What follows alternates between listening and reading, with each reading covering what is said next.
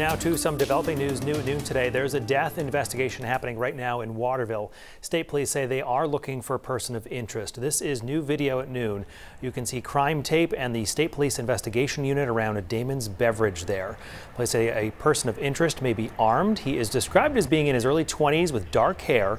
He was seen driving an older black Ford Taurus with a Maine license plate 4666ZR. If you see that vehicle or him, do not confront him. Police say you should immediately call state or Waterville police.